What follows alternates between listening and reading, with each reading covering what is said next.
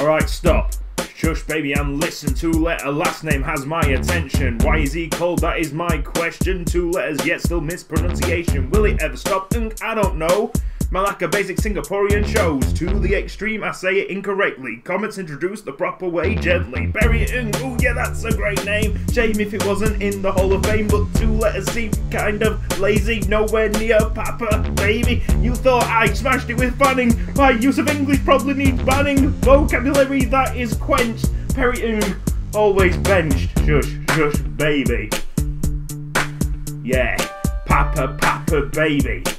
Oh, shush, shush, baby. Yes, Papa, baby. Stereotypes I overcome. Fat white bloke drops absolute bombs. So unique, I'm up for hire. Look up the guy who turned ice into fire. Oh! Did it in 1 take. What's all that about? Shush, baby, please.